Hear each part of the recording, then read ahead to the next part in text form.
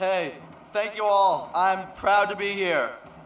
So last spring, my home state, Louisiana, created an unconstitutional school voucher program. This program, boo, yeah. This program takes millions of dollars from our public schools and uses them to fund unconstitutional, often fly-by-night private schools. There are schools in Louisiana's program which lack adequate buildings to house their new voucher students. Louisiana taxpayers are spending hundreds of thousands of dollars on a school that is teaching English and math in the gym. Initially, Louisiana's program included a school that didn't even meet fire code. Schools are teaching science from what are basically coloring books. Dozens of schools in this program use curricula that do not meet basic standards in science or math. I first investigated Louisiana's program when one school was exposed using curriculum that taught that the Loch Ness Monster was real and that its existence disproved the theory of evolution. I quickly discovered that this wasn't just a single school. It was at least 20 schools, and likely many more, in Louisiana's program that were blatantly using curriculum that would miseducate our students about science and history.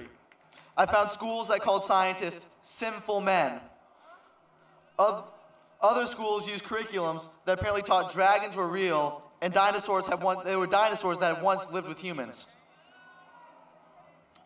In history class, some schools used a curriculum that reportedly said the KKK was a means of reform and it achieved a certain level of respectability as it worked with politicians. Can you believe that? School voucher programs are wrong. They're wrong for our students and wrong for our schools.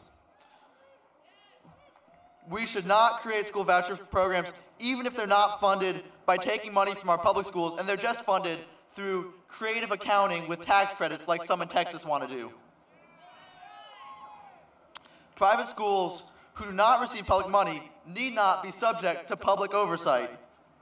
But when they accept voucher money, there must be accountability. Last fall, the Texas Senate Education Committee held a meeting where they discussed the creation of a school voucher program.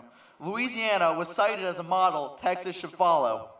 I testified at that meeting and warned against them following Louisiana's example because it would lead to the funding of teaching of creationism and revisionist history in our classrooms.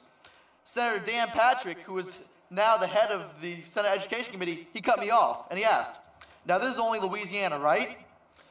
And so at that time, I didn't have any information about any state besides my home state, Louisiana. But today, I have a message for Senator Patrick and for every legislator in Texas and around the country who support school vouchers. These vouchers are not just a problem in Louisiana. They're a problem that are endemic to school voucher programs all across the country because school voucher programs are fundamentally unaccountable. I investigated school voucher programs in 9 states and Washington, D.C.